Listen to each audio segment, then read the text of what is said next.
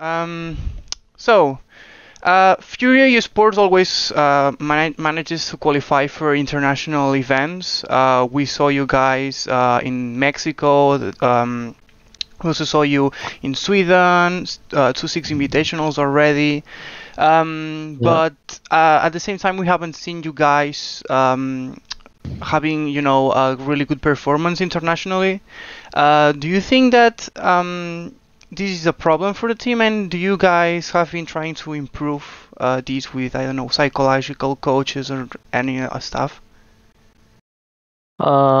We've been trying to improve in those aspects.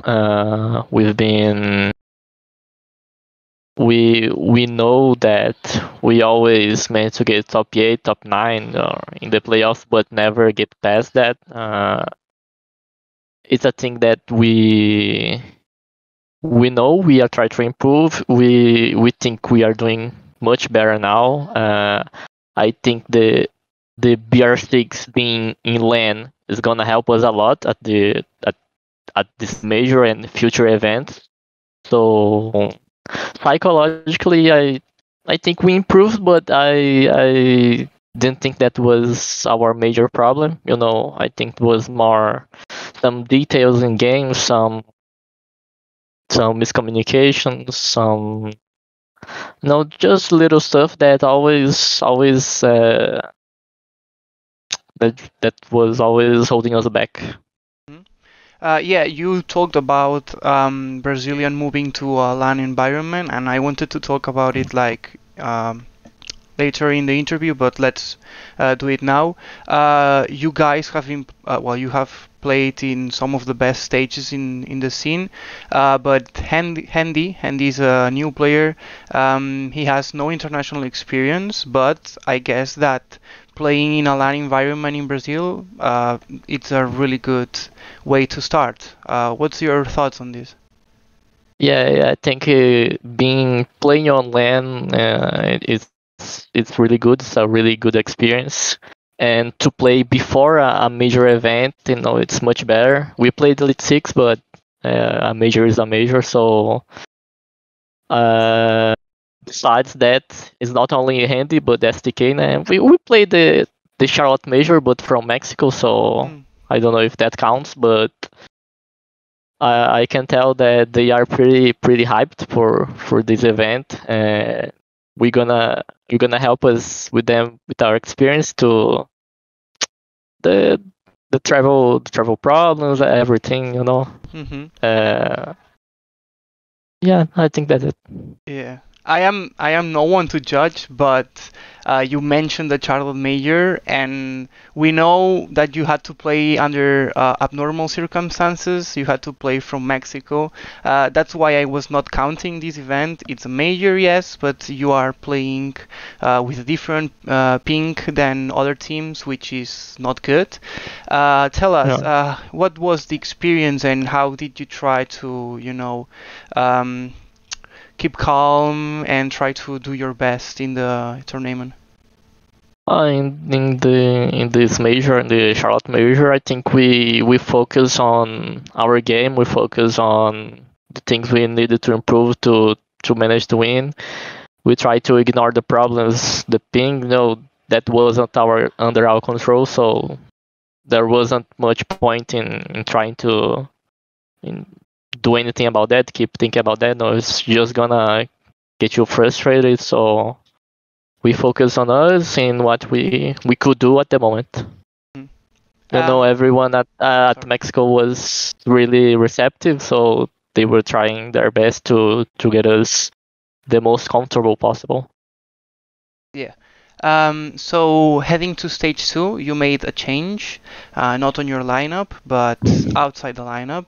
You decided to part ways with Twister, and you signed Julio, who is we all know who Julio is, world champions. He has some of the best experiences in the game.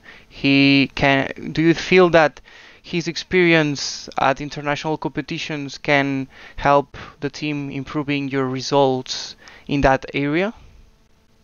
I think with the addition of Julio, yeah, we can. With his experience, I think we can manage to get some amazing results because he is a champion. He was, I don't know what's the correct term, but with his experience, he already knows how is to win. No, he knows. How can I say? He knows the way to win. He knows what it takes to be a champion. So with his experience, what he can pass to us, and we can work around that. So that we can make it with him as a coach and with us players. Yeah, because we know that Julio has a lot of experience as a player, but Twister has a lot of experience as a coach. He has coached Black Dragons, FaZe Clan. He is like very experienced.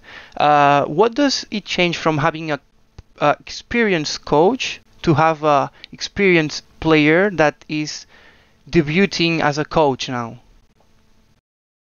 I think the main difference is that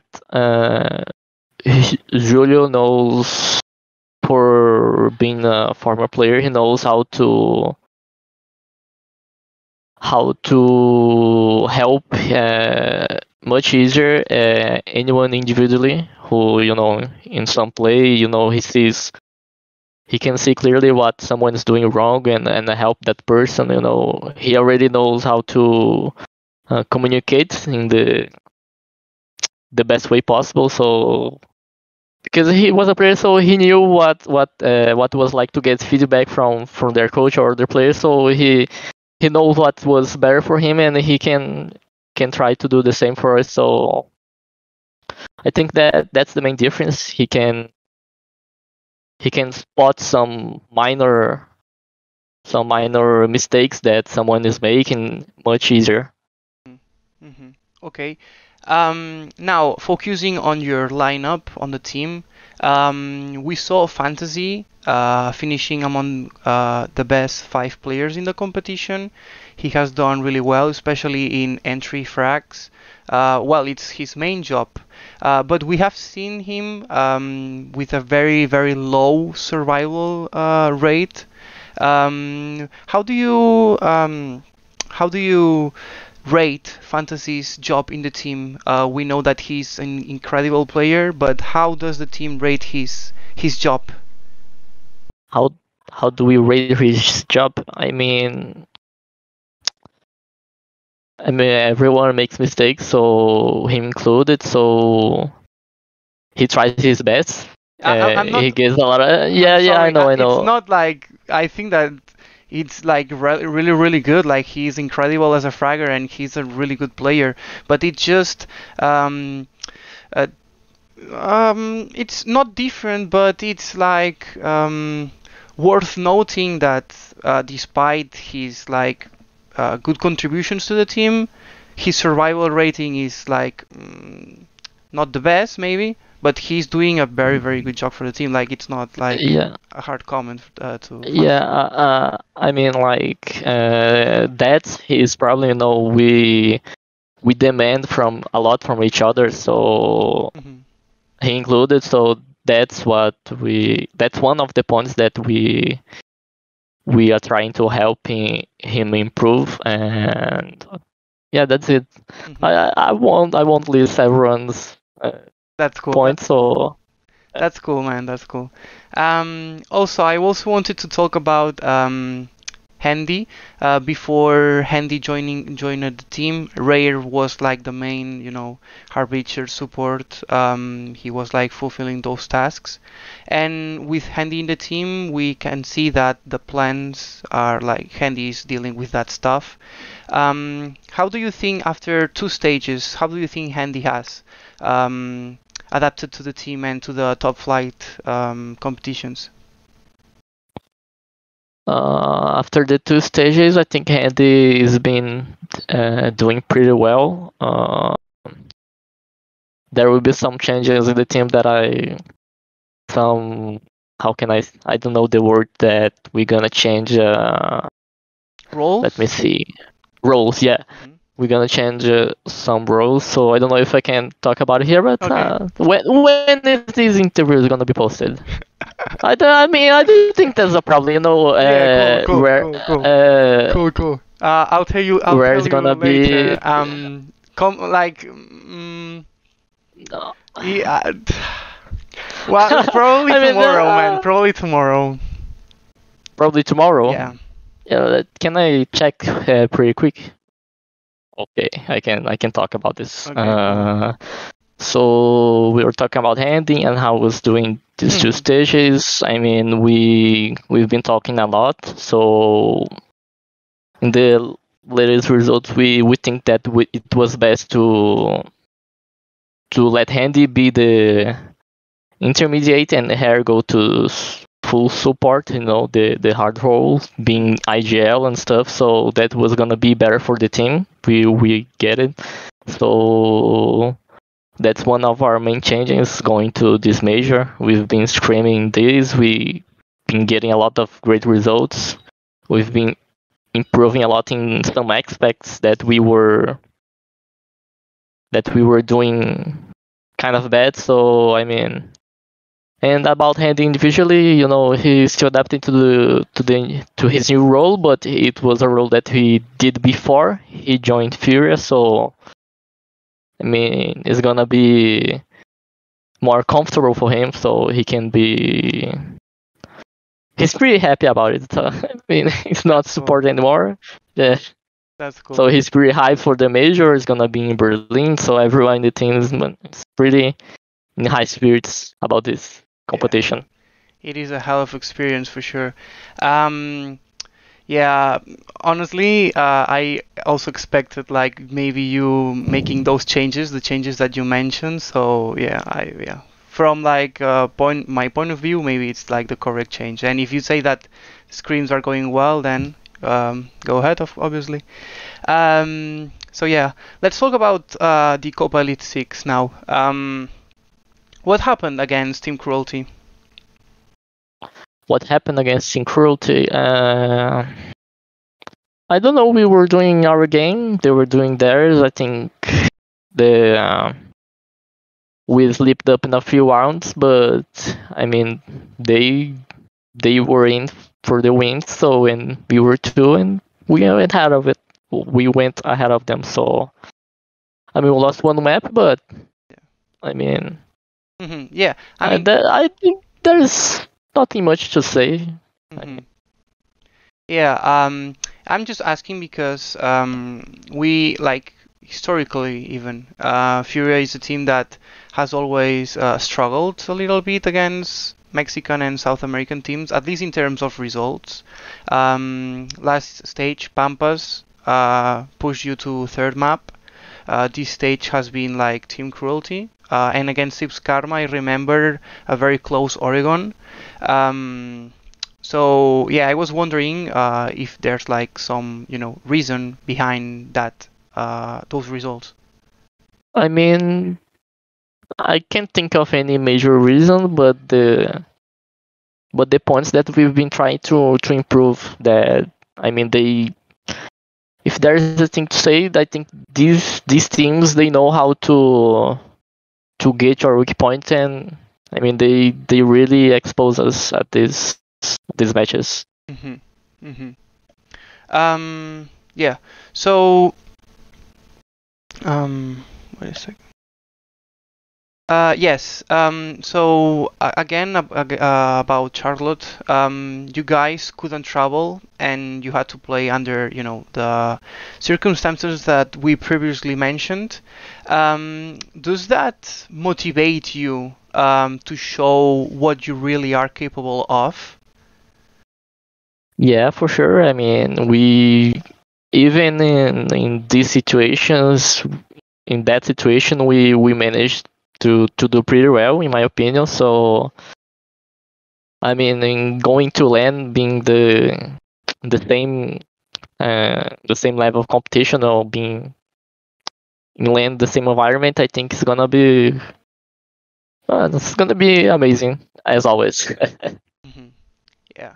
And well, in your case, you already know what teams are you going to face. In Berlin, you're going to be in Group D, and you're facing Elevate, M&M, and And that's Astralis. Yeah, Australis, yeah. yeah. For sure, it's a very, very complicated group. Difficult to say who's going to qualify, honestly. How do you rate your group, and who do you think is going to cause you more problems? How do I rate in what sense? I mean, Like, who is like how? gonna? Yes, like how do you rate your chances to qualify to the quarterfinals? How do Okay, you see the other teams, and who do you expect to cause you more problems? that's a tough question. I mean, the way I rate our chance to qualify, I think I rate them pretty high. We are pretty confident in ourselves, so we we already been watching some VODs, and there it's always like that. No, watch VODs, you see there's nothing to be afraid of. No, they always make some mistakes, so they're human like us. So I mean, it's kind of hard to tell, but I mean we are pretty confident in our classification to the playoffs. And who do I think is gonna be the most difficult team? I mean, theoretically, it's gonna be Astralis. No, they in the in the Charlotte Major, they were the second team, so probably them. Yeah, I think it's gonna be Astralis. Mhm. Elevate, we faced them before, so we we already know how they play. And Eminem, it's gonna be for us, it's gonna be a wild card. It's gonna be our first time playing them. Yeah, I think it is. Yeah, yeah, it Them is. and Australis. So for us, I mean, for me at least, that's a plus because I like to play teams that I haven't played before. So I really like that. New play styles, how some players play. It's gonna. I mean, I really like that. Yeah. And as a final question, so as we mentioned, you have traveled and you have played in many tournaments now. Is there any difference in terms of mood or synergy in the players or the team that makes Berlin different to other tournaments, or do you think that nothing has changed, or how does the team face Berlin now? I mean, how we face Berlin now, I think we were even talking about the past few days, how we were feeling about going to Berlin, that we were feeling something different. It's gonna be, and something great's gonna happen. So I mean, everyone is feeling the same thing. So I guess it gets to the question you were talking about synergy and everything. So like I said, everyone in high spirits. Everyone's pretty hyped. So Okay, I cool. think, just complementing your question, I think that's one of the main reasons that a team gets to be a champion. How it's not about tactics, about some feel, a player is killing everybody. It's all about the group is feeling, the mood, everything. You can talk about Julio talked about his win at Six Invitational, that they they just were feeling it. Then there weren't anything that it was supposed to happen. Like even T1 in winning the major. I don't know much about DZ, but just seeing them talking in Twitter about I saw Canada post about the Ubuntu. The Hmm. this kind of mindsets that keeps the group together. So I mean, I think that's one of the main reasons, if not the main reason that makes a team champion. So Okay. Okay. Thank you for your time. Thank you for your time, Miracle, and see you in Berlin. thank you. See And you, good man. luck. Good luck.